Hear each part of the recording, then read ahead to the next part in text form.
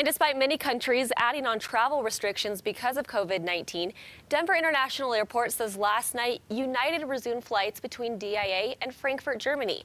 Now, this plane was the first flight out to Germany in months. It was set to carry passengers and 20,000 pounds of cargo. So that is important to note. We're seeing a lot more of those travel restrictions, so we'll see what happens with that. Yeah. But nice to see that they're getting some flights out to other areas. All righty, thank you very much.